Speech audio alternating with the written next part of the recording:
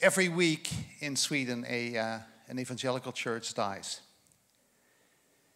And only every 5th week, a new one is started, in average. And if the trend continues, in 2054, there won't be any evangelical presence left. That's how the situation is in Sweden. Sweden, that once was for me a sort of evangelical paradise, because I had heard the stories of the sending of thousands of missionaries that have impacted our world. And yet today there's hardly a glimpse left of what once was a tremendous, strong, powerful, anointed heritage. And that's why we moved there. So today, every week, we meet with 800 people in our church.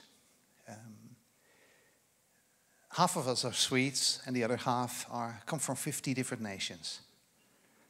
That's why you saw so many pictures with so many sort of different-looking people, and it's a wonderful, wonderful presence. And so I wanted to sing this song because we had so many reasons to thank God, and just thinking of all these people. And I want to thank you as church, because you, by releasing Pastor Bill and others, have meant so much to us as a church. As we have gone, not only as a local church, but also within our denomination, as we have signed a sort of partnership agreements that you want to help us in Sweden to make a difference. We just want to thank you for that. And many of you might not even know about these things, or you have heard this, like this Nordic-Baltic thing, right? Now, that's the thing. But people are touched and changed. And you got this card, this postcard, right, as you got in here, with a little bit of information.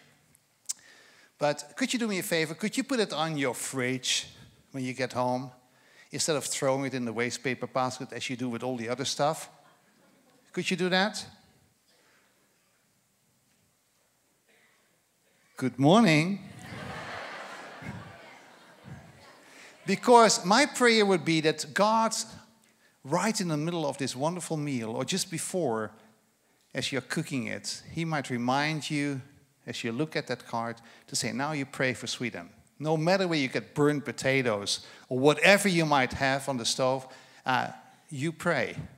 In the middle of the night, He might say, instead of opening the fridge to take this extra snack at 3 o'clock in the morning, you'll see this postcard and say, oh no, I fall on your knees and you pray. Right? Please be praying for us. Okay.